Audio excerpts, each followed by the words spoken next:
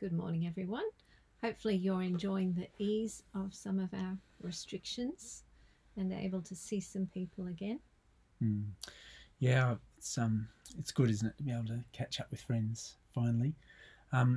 We're going this week to be looking at the series on forgiveness, and to kind of kick us off on the series, I thought I'd ask Jen to read from Psalm 32 for us. Thanks, Jen. Blessed is the one whose transgressions are forgiven, whose sins are covered. Blessed is the one whose sin the Lord does not count against them, and in whose spirit is no deceit. When I kept silent, my bones wasted away through my groaning all day long. For day and night your hand was heavy on me. My strength was sapped as in the heat of summer. Then I acknowledged my sin to you, and did not cover up my iniquity. I said, I will confess my transgressions to the Lord, and you forgave the guilt of my sin. Thanks, Jen. The thing I like best about Christianity is forgiveness. I've always been a person with a sensitive conscience.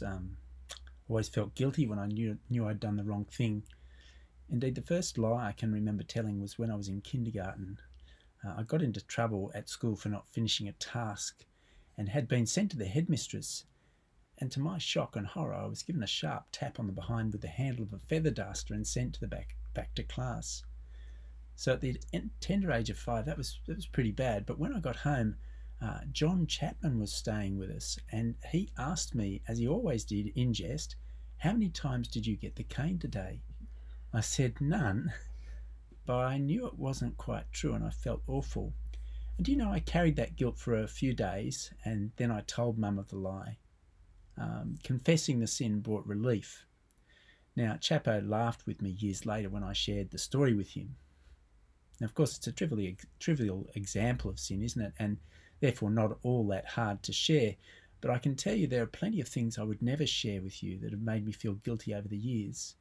Things that I know have hurt others and deserve God's punishment. Let's just imagine for a moment that the top 100 of Rod Chiswell's failures were recorded in full digital colour on this DVD. Do you think I'd let you watch it? If this were your DVD, would you be happy for me to watch it? I can tell you I'd be mortified, and I suspect you would be as well. See, if we're honest with ourselves, we'll all admit that we've done things we're not proud of. Indeed, things we're deeply ashamed of. We've all done things that have hurt other people, maybe even deeply. Sin is a problem in that it wrecks our relationship with those people, but it's also a problem in that it affects our relationship with God. The Bible makes pretty clear that God hates sin. He hates it when we ignore him and do life our own way without regard for him. It hurts him, and almost invariably it hurts other people as well. The reality is that when we've ignored God's way, been selfish and hurt others, we need forgiveness. Not just from them, but also from God. See, as human beings, we were created to enjoy friendship with God and other people, but without forgiveness, we remain guilty and cut off from friendship with God and with others. That has an impact now in terms of our relationship with those around us and our friendship with God.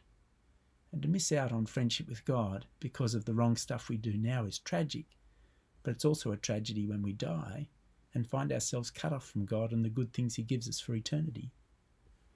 Well, is forgiveness possible? In Psalm 32, David shows us that it is. He says, "Blessed is the one whose transgressions are forgiven, whose sins are covered. Blessed is the one whose sin the Lord does not count against them, and in whose spirit is no deceit." So, how do we get to there? What's the way forward? How can we find forgiveness like David did?